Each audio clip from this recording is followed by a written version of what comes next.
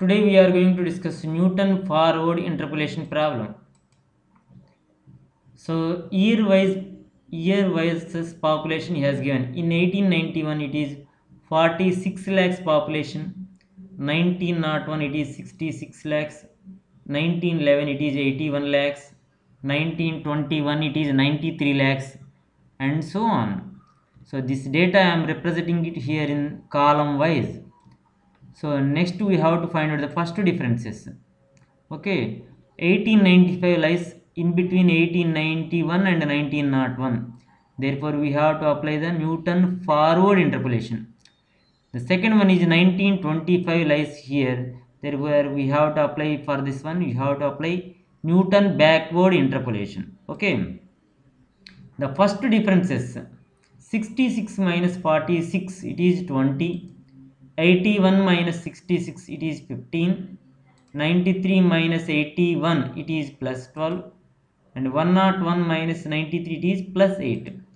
The second difference is 15 minus 20 minus 5, 12 minus 5 minus 3, 8 minus 12 minus 5, and third difference is minus 3 plus 5 plus 2 minus 4 plus 3 minus 1, and fourth difference minus 1 minus 2 it is minus 3.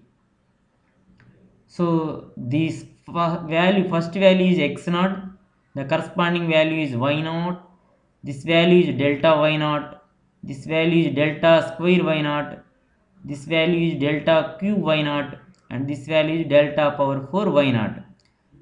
Okay, so therefore f of 1895 is equal to, this is the formula of the Newton forward interpolation, and we have to find out the p value.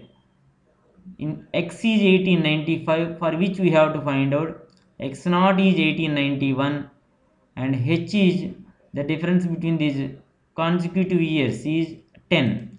Therefore x 1895, x naught 1891, and h is 10. If you substitute and simplify, you are going to get as 0.4. Therefore f of 1895 is equal to y naught. Y naught is 46. I am substituting p into delta y naught. P is 0.4 and delta y naught is 20. Similarly, if you substitute the remaining values and simplify, you are going to get it as 54.45. So this is the way to find out the Newton forward interpolation. For 1925 also, you have to find out using the Newton backward interpolation. There you come across with the, here it is the xn, yn, nabla yn, nabla square yn, nabla cube yn, nabla power 4 yn. That is about the Newton backward interpolation. Thank you.